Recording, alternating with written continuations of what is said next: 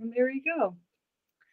So, hello everyone. Welcome and thanks for signing up for our second Green Business Sustainability Talk hosted by EcoSLO's SLO County Green Business Program. My name is Evelyn Barajas Perez.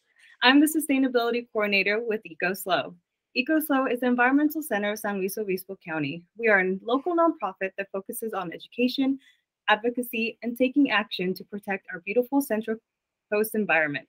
We run many programs, including beach cleanups, tree plantings, docent-led hikes, green drinks, and SLO County Green Business Program. This program today is made possible with the support from SLO County Integrated Waste Management Authority, also known as IWMA. The IWMA is a public agency that educates our community about garbage and recycling, manages hazardous waste disposal programs, passes resource management ordinances. They have a fantastic website with online resources, including waste management outreach and educational materials for schools, businesses, and residents. If you ever are unsure of how to dispose of an item, you can type it into the IWMA website. It'll tell you exactly what to do with it. Sign up for their newsletters to get interesting info and tips on how to reduce your waste. And be sure to check out their website and social media. Well, today we have a wonderful guest speaker, Catalina Foster. She is a program coordinator at the San Luis Obispo Council of Governments in the Rideshare Division. She was born and raised in Los Osos, where she spent most of her childhood exploring Montaña de Oro, surfing in Morro Bay, and taking family dogs on hikes in Big Sur. Her love for rugged coastline brought her to Santa Cruz, where she earned her degree in environmental science at UCSC. After college, she stayed in Santa Cruz area and worked for an environmental nonprofit and a native plant nursery. Her desire to try and make the world a happier, greener, and better place has always played a role in where she worked. Fate brought her back to Los Osos 8 years later, where she lives with her husband and enjoys much of the same hobbies as she did as a child. Her desire to better the planet took the form of alternative transportation advocacy 3 years ago when she started to work for SLOCOG. Now she works for SLO County residents to encourage folks to get out of their single occupancy vehicle and into alternative modes. Thanks again, Catalina, for joining us today and being here.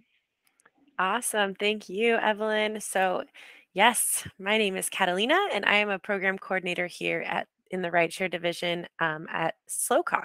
So, I'm going to talk to you today about SLOCOG as a whole, what we do in the Rideshare division, and how we can help your business and employees by encouraging sustainable transportation options. Oops. Woo. Warp speed. Okay, so first, San Luis Obispo Council of Governments. What the heck is that? SLOCOG is the regional transportation planning and funding agency for SLO County. So we report to a board of 13 elected officials made up of representatives from each of the 7 cities in SLO County, the 5 members of the board of supervisors, and then a Caltrans representative. So that makes 13. We're responsible for transportation planning and programming funds allocated by the state and federal government for our region. So we receive that money from the state and the feds, and then we divvy it out to local cities and the county. Next slide. So with all that state and federal funding that we get through applying for grants, we can help fund some pretty awesome projects. And while a lot of the money is directly tied to transportation, like overpasses, roundabouts, street configurations, we also provide funding for the preservation of open space and land conservation. I'm sure most of you can recognize some of the places on the screen. They all used money from SLOCOG to acquire the land. So you have the Pismo Preserve, Elfin Forest, Estero Bluffs, a bunch of really awesome spots. Another really cool thing that SLOCOG does is that we secure a lot of funding for Class 1 bikeways and shared use paths. So for those of you who don't know what a Class 1 bike path would be, that would be one that's the bikes are completely separated from cars. So it's like the ideal situation for both the driver, the bicyclist, and the pedestrian. Some examples of that locally that we've funded is Moonstone Beach Boardwalk up in Cambria, the Morro Bay Harbor Walk, the Jennifer Street Bridge, and the Bob Jones Bike Trail. So kind of to hone back in on what Rideshare is and what we do in the Rideshare division. We're one of 3 divisions at SLOCOG, and we're primarily concerned with transportation demand management. It's also called TDM, and it's maximizing the efficiency of our transportation system by increasing people's awareness of their transportation options and creating opportunities for people to get out of their cars. So, down at the bottom, you'll see some of our programs, which are tailored towards totally different audiences based on their needs. So, from commuters to students, seniors to folks with disabilities, we have a whole lot going on. So, today I'm going to be specifically talking about that middle icon, the Back and Forth Club, which is our employer program. So, we're gonna, with a kind of a green business network lens, we're in the business of getting your employees out of their cars. So, the largest source of greenhouse gas emissions from human activities in the United States is burning fossil fuels through electricity, heat, and unfortunately, transportation, with transportation being the largest portion of that. So, further broken down, it's actually light duty vehicles that produce over 50% of transportation emissions, so that's going to be your day-to-day commuter cars. Some of you have probably seen the photo there in the middle where there's 60 people being transported by different modes, bus, bike, and then in their individual cars. So this illustrates really what we're trying to get people to think about when they consider their transportation choices in SLO County. What it really comes down to is our use of space and time to get people where they need to go. So you could sort of describe rideshare um, and transportation demand management as the flip side of the actual infrastructure. So here are some examples of what our outreach activities look like in rideshare. We find that we can get people to think about their transportation options and maybe try something new like walking or biking during an event. So if we can get them to do that during the event, it's more likely that you can make it a regular habit. So we like to organize events like Bike to Work Day and Walk to School Day, Rideshare Week, all sorts of fun things to try to get people into different modes and hopefully having a little bit of fun along the way. So, what does commute choice and sustainable transportation matter to a business owner? Well, it can help you both recruit and retain employees, and especially in these days, that is a mounting problem. It can also help with the on-time arrival. If they're taking the bus or carpooling, there's just a little more accountability there. So you're going to have your staff show up on time, which is great. A huge one, especially if you're in like the downtown core of your community, is you can reduce parking challenges. So if you have staff that are no longer bringing their personal vehicle to work, then that's going to open up a lot of space. Less parking for staff means more parking for customers. So with the price of gas right now, coupled with that, it can, I mean, there's a lot of money going on there. So, last and certainly not least, it can reduce not only your employees' impact on our environment, but your business's impact as a whole. So it is very applicable to business owners. So when you go through the Green Business Network certification process, one of the first things that we do is we identify an employee transportation coordinator. We call them ETCs. It's essentially just a liaison between your business and us here at Rideshare.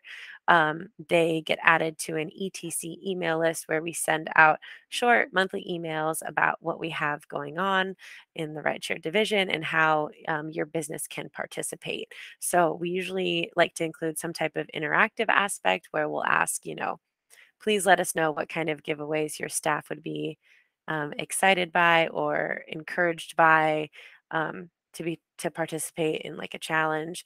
And then we use that feedback in our future campaigns. We also do give away an end of year ETC thank you gift, and I won't spoil it. So you'll just have to be an ETC and enroll in the Green Business Network to figure that out.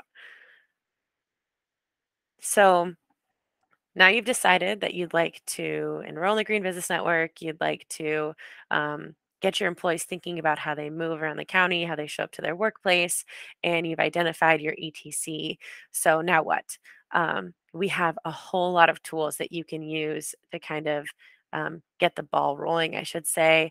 I'm going to talk about those tools in the next couple slides, but I do want to stress that the impact of the program is really dependent on how much the employers themselves educate their staff on transportation options. I like to say I can send out a million emails about biking to your staff, but if you know none of my staff are going to bike, we have our business on, some really busy road. Everyone's much more interested in busing. You're the ETC's communication with us, like, hey, Catalina, everyone's interested in busing, is super important, and it's pretty critical to the success of kind of shifting your employees out of their single occupancy vehicle. So we do have a commuter survey um, that we can send you to send out to all your staff. It asks some really cool questions. It asks how, where they live, how they normally commute to work, what they're interested in as far as alternative modes go, what would get them into those alternative modes. Then we take all that information and we create a document for you to kind of, if you have 40 staff, you say, I don't even know where to start. You send out that survey. We learn a lot about your staff and how they commute and what they want. And then we give you recommendations that you can either take it or leave it. And I'm going to go into what some of those recommendations might look like. So, this is what employers can do. They can offer a daily incentive to shift their staff out of their single occupancy cars. We have some employers that offer 50 cents a day, some offer $2 a day. It's really up to you guys. Subsidized transit passes are a great option. If you work in the downtown core of San Luis Obispo, you actually can get a free downtown access pass on slow transit. So you can get a free bus pass there, which is awesome. We also have employers that offer their employees to buy their bus passes with pre-tax money. So that's another great transit benefit. As an employer, you can also subsidize high occupancy vehicles. So that's going to be like your van pool. You can give out rider subsidies. So, I'm going to give all my staff that are in a van pool $40 a month towards their van pool costs. You can do a captain subsidy where you give your van pool captain a little bit more. You can give your staff gas cards. That can look a lot of different ways. Another really common kind of thing that employers do to get their staff out of their cars is they do some type of active transportation infrastructure. So that can be installing showers if that's not feasible, lockers. They allow for indoor bike storage. Indoor bike racks are really common. um, we actually have bike repair station tools. So if you want to create like a little bike repair station in your office, just making it more comfortable and friendly to ride your bike in. Also, bike shares are another great active transportation option for those looking to get their employees to shift. Lastly, preferential carpool parking. Again, if you're in a situation maybe like at the county, they have a pretty big parking issues, so they actually designate spots for their carpool and van poolers, so that just the not having to be like, oh, I need to look for a space because your carpool is going to get a spot is sometimes enough to incentivize people to carpool. So next is how are we helping? So those are all things that employers can do to shift their employees out of their cars. These are things that we at Rideshare do just already. So we give away $100 every month to people who are logging their trips in iRideshare. And I'm going to talk about iRideshare in a minute here, but we give away $100 every month to people who are logging their alternative trips.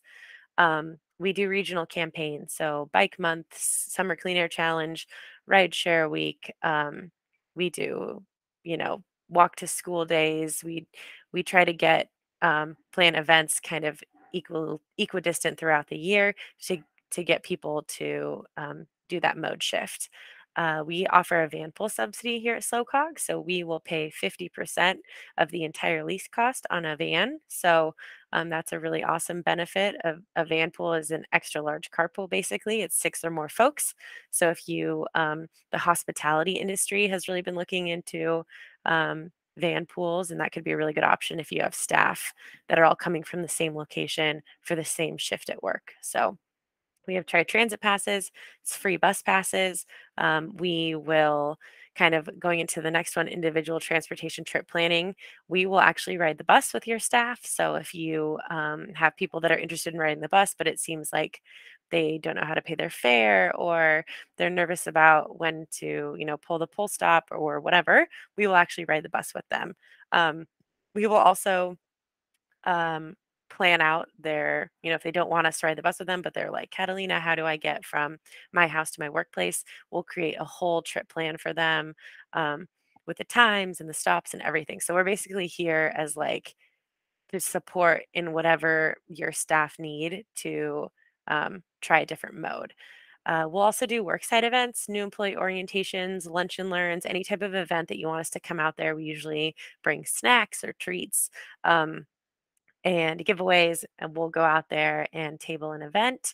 So if you're maybe a newly enrolled business and you are really excited about getting your staff to start thinking about how they get to work, maybe when you get certified, we can come out and do like here are some benefits to choosing alternative modes. Here are some transit passes and discounts to some local bike shops, and we'll drum up something super fun and great.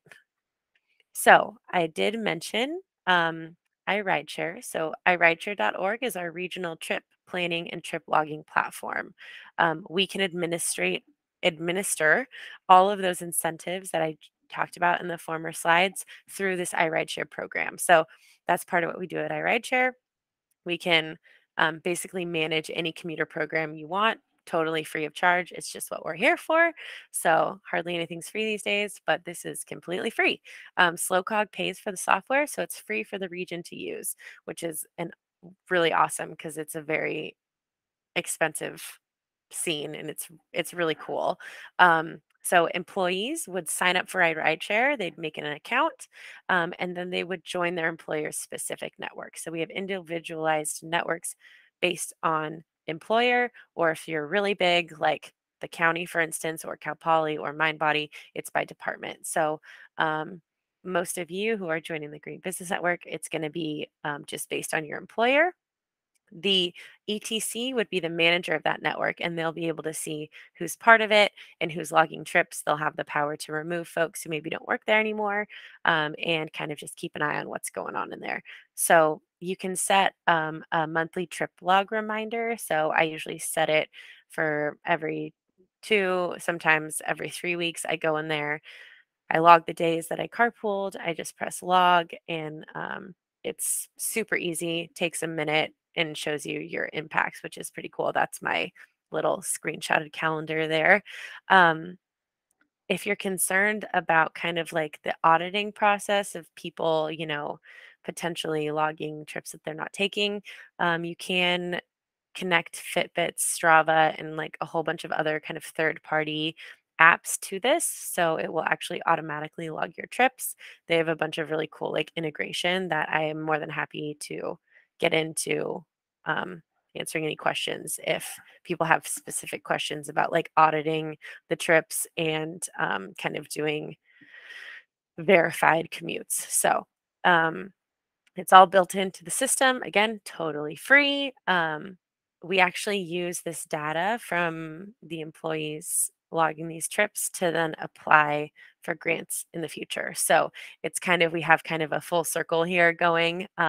So the trip logs that you do complete, we use that data to basically build great infrastructure in the county. So it's pretty cool.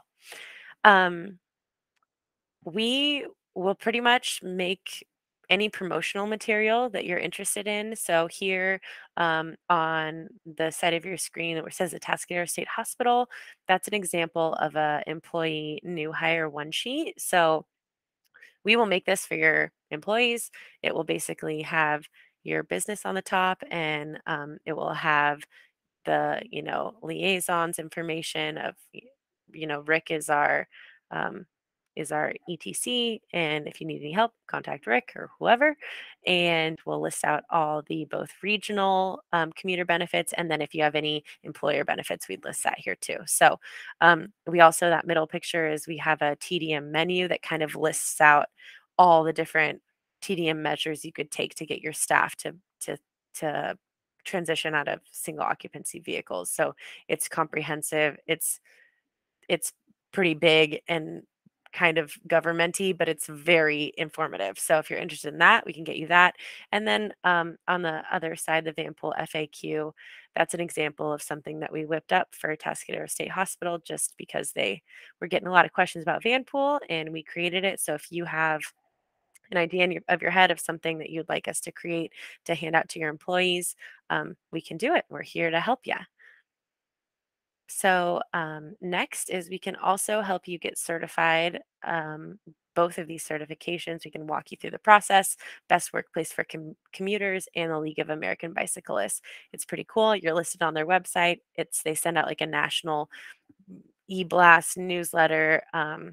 It's kind of a big deal. So you get another sticker to stick next to your SLO County Green Business Network sticker on your front door. Oops. So I would be amiss if I did not mention that one of our biggest campaigns is actually coming up. It is in May. It's Bike Month. We're doing Bike to Work Week, where we'll have breakfasts for bikers and bike happy hours. We're giving away weekly prizes for folks that are logging active trips in iRideshare during the month of May. And then the grand prize is a $2,000 e-bike from Trinity Cyclery. So this is an example of something that we would use to try to incentivize your employees. So, if you're newly enrolled or newly certified in the Green Business Network, this would be a great opportunity to say, "Hey, Rideshare, come on out to my job site, and can you talk about Bike Month and what you guys have going on?" And we have bike lights and all sorts of fun bike swag that we would bring and hand out to your employees and get them excited for Bike Month coming up. So, if you do want any information specific to this year's Bike Month, 2022, you can visit rideshare.org/bike month. So, kind of to wrap it all up, um, it's transportation is a huge factor in sustainability. It's huge, maybe one of the largest. And so we're here at Rideshare really to be a tool, a resource, a supporter, your cheerleader, to try to help you get your employees to think about how they move around SLO County. And this is just the in iRideshare, you will have a output of your impacts, and it will be, this is for all of Green Business Networks, but you'll have one specific to your business. So if you do any type of reporting at the end of the year, if you need like the metrics, you get them. So it's very cool. You have access to all the trips, all the CO2 reduce, the money savings. So if you do have someone maybe higher up that's saying, "Why are we participating in this?" Here is your, the proof is in the pudding. It can make a huge impact, and it's a great program. So that's what I have for you today. Short and sweet, short-ish and sweet. And I'm more than happy to answer any questions. And please feel free to shoot me an email if you have any questions. And here's a resource. Again, transportation cheerleader trying to save the world. So I'm here if you need me. So I have a question. Yeah. So you mentioned if your business is downtown SLO, that you are able to get free bus passes. How's that process like to get those free passes? Yes. So it's super easy. You're actually going to go to the City of SLO website, or I can email it to you directly, but it's called the DAP Pass. D is in dog, AP as in Peter. So Downtown Access Pass. You will fill it out. You will attach a pay stub and you will drop it off to 919, the city building there, 919 919 Palm Street. And there's a map also on if you look up Downtown Access Pass, City of SLO, there's a map that shows the border of what they consider the core downtown. You can take a look at that and you'll be able to see if you qualify. It's super easy. It's super worth it. If you live within the city of SLO, there's actually a bus stop a quarter mile away from 99% of the people in SLO. So if you don't think there's a bus stop next to you, shoot me an email and I'll find it. So I love that. There's definitely some businesses that I can think of that would love to take advantage of that. But as far as that, I don't have any other questions. Sierra, do you have any questions? No questions, but I was just checking on the Downtown Access Pass, and I'm very excited to check that out further. So thank you for asking, Evelyn. Well, with that, thank you so much, Catalina. I'm going to keep you online after this for a little bit, but just so I don't have to keep recording now. Thanks again so much for all your information. I came out knowing a lot more, and I'm super excited to educate other businesses on this. Awesome. Love to hear it. Yeah, we're just here. We're here to help you and help the businesses. And yeah, gas is getting a little bit cheaper, but it's not getting much cheaper. So, save some money, hop in a carpool on your bike.